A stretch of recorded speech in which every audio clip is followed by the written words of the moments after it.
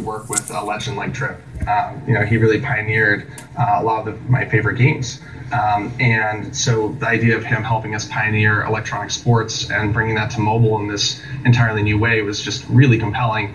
That was kind of table stakes. And then as we started to work together more and more, Trip has been so insightful on things like human resources and how to build a great team and how to inspire them and how to lead them. And, that's just been an amazing experience for us.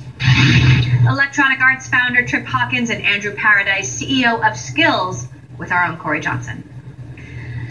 Coming up, BlackBerry CEO John Chen talks to me about the company's earnings. Is BlackBerry really on the comeback guys, there you trail? go. So I just wanted to quickly make a video about that because it had popped on the TV the second that I came into the hotel room here, and they were talking about Skillz, Skillz, which is the real money gambling platform that I recently had checked out, and I don't have the device here to show you, but Skillz, just to explain it, is kind of like a platform to allow games to do real money gambling and virtual money gambling, so that the players don't have to bet real money in the games. So I've been playing a pool game recently. I think it's called Real Cash Pool or something like that, from the iOS App Store. And what you can do is you can play like a certain number of games. Like you can play versus somebody else in a normal game of pool. The first person to pot the black ball wins. And whoever wins that round wins, X amount of virtual currency or X amount of real money as well. So if you put real money in the game there and you gamble, like $1, then you can win $2 or whatever it is. Part of that money goes to the platform, and part of that money goes to the winner. Obviously, if you gamble $1, then you lose it. But the interesting thing is that was actually downloaded from the iOS App Store. That wasn't like some kind of like other or third-party app store from the website, and that's what I was surprised about. I didn't know real money gambling was allowed on things like iOS and Google, but it is, and it seems to be getting bigger. I mean, because I'd just seen that company Skillz now. That's the one that I've been testing recently on Bloomberg. It kind of, I suppose it shows that it is like an area which is growing. Trip Hawkins, the older guy that you saw, he was actually the founder of EA and Digital Chocolate as well, and he's involved in it. So, yeah. Baby, I'm making a video. So yeah, it shows that it is getting more attention. And I think real money gambling, definitely, for example, like in our poker game that we published, the poker game has the highest ARPU because it is a gambling game. So it's a very attractive thing and a very fun thing for users to compete with other players, to compete with friends, and try to win real money as well. Obviously, with the platform, they have to ensure that cheating can't happen. So I think it's a skill-based platform. I don't know if you can do real money gambling with like a poker game because there's an element of randomness. But with a skill-based game, then that might be different. Obviously, I don't know the rules. I've got to look into it a little bit more. I've not checked the API or anything. I don't know if there's like a Unity plugin. There's going to be like a native iOS and Android plugin, I'm sure, but I don't know about Unity yet. We did something similar a few years ago with last year with Haze App, and they did this sort of challenge system where it was all handled by Haze App. It was very, very easy. What you do is you just play one game, one session on your device, and then that would just send the score to the Haze App server. And when the other person accepted the challenge, it would then upload their score to the Haze App server. And then all it did is later on when you logged in, it would show who won. And that's what it kind of does on this Skillz platform. It's pretty cool. So on the developer side, we don't have to handle a lot of coding or, trying to figure out who won or anything like that. That's all handled on the Skillz side. The virtual currency is handled on the Skillz side. I think it's called Z-Coins is their virtual currency. Accepting the real money payment is also on their side. And also the actually getting the payout as well. So if you're a good player and you win like, $100, then they handle all of that on their side. And they also handle the in-app purchases. I need to figure out, I need to read into how does the developer make money through this. So obviously one of the ways is that the developer would get higher retention for their games. So if one of our games had a gambling element in it, then players would stay in the game longer because it's fun and they're challenging their friends, and that's all good. But I'm wondering if the developer also gets a slice of that, say $1. The user gives $1, the other player gives $1. So there's $2 on the table. I think the player who wins could win $1.60, so there's 40 cents, which partly goes to Skillz and partly goes to the developer. So I'm assuming so, and I hope so as well, because that's obviously a big incentive for developers to use their platform.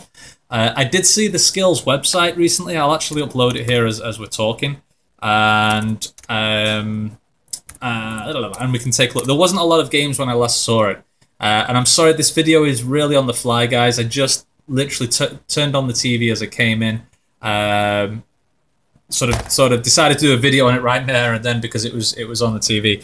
So I think the other point is as well, just about esports, is that I've been watching a lot of Halo Halo tournaments recently, and just noticing how big things like what's the channel? I've forgotten.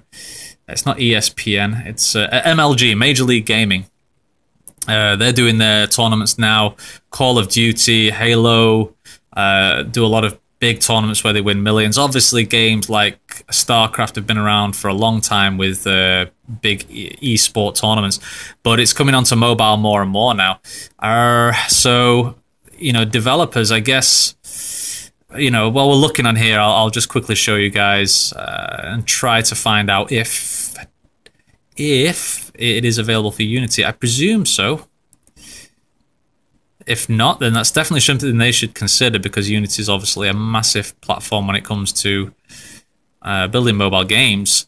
So no, it's not there. But the just to point out, guys, their UI and their layout is awesome. Really well done, really well polished. It was a little bit confusing at first, just a touch, like trying to understand what the Z coins were and then what these buttons do, because there wasn't, obviously it says rematch there, but there were a couple of buttons where I wasn't sure what they did exactly, so that was a little confusing. But overall it was a really nice platform. Like, as you can see here, it's really really well polished. The other point I wanted to say is that even if we did put Skillz in one of our games, real money gambling, that doesn't stop the single player gameplay experience. So players can just play the normal game like we always have built, like they've made the real game, the normal game that we've always made. But then underneath that we can have like a competition mode button, and then that leads into the Skillz platform. So it doesn't have to be a fully Skillz game. I guess it doesn't.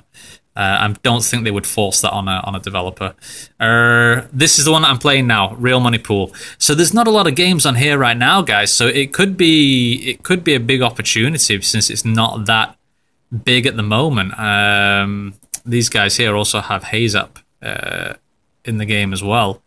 This one is actually built by Skillz, and I think this one was built by Skillz as well. This game is awesome, guys. Real Money Pool is absolutely fantastic. So definitely check it out. Not just for the pool game, of course, but for Skillz as well. This is that's why I'm recommending you check it out. Like these buttons here, I didn't know what all of these buttons meant. These are the Z coins that you can win, and these are the real money buttons as well. So there's like sort of a bunch of real money buttons that you can play, and then a bunch of Z virtual currency games that you can play as well. So, and obviously you can put money in the store. You can invite new players where you get rewards. So there's some really cool stuff in there. But I need to look into this more. It might be something that we do pretty fast. I've got to go through the documentation and just figure out kind of how this works. But honestly, just from the surface of it, the other reason why I'm saying this, guys, is that a few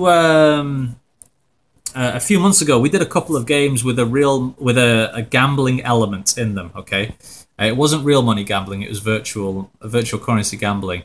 And what you could do is you could play against another player, and you could bet, say, 10 coins, virtual money, and whoever won out of that would take the 20 coins. Then the other player would lose everything.